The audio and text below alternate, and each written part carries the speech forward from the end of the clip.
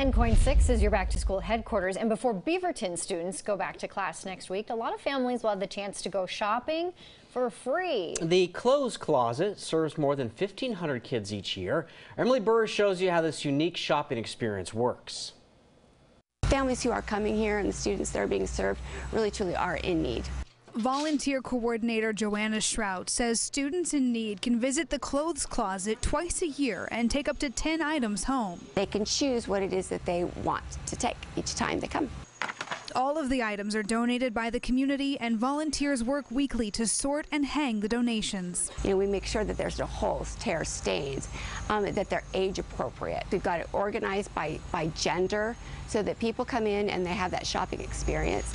Volunteers also work with students and their families to make sure they get what they need. Last school year, there was a young girl came in and she obviously needed a bra, and she was just kind of standing, kind of hunched over. And I kept asking her, what size do you wear? She's like, you're not going to have anything for me. And she was so thrilled that we actually had a bra for her size. Sandy Axel is a regular volunteer at the Clothes Closet. We have all kinds of folks who walk in accessing the program, and it's really neat. She says it's a rewarding experience, and they're always looking for more volunteers. Just come and be ready to help others, because that's what we're all about. We're about helping other folks. It's so important for kids at school to feel good about what they're wearing. Really, this program is definitely something that feels good, and it's just such a direct reward.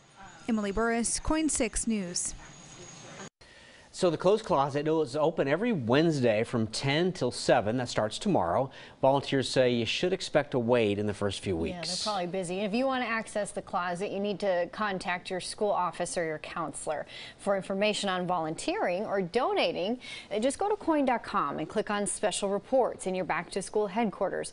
You'll also find a printable sign for your first day of school photos and the first days for all of the districts in our area. Great program.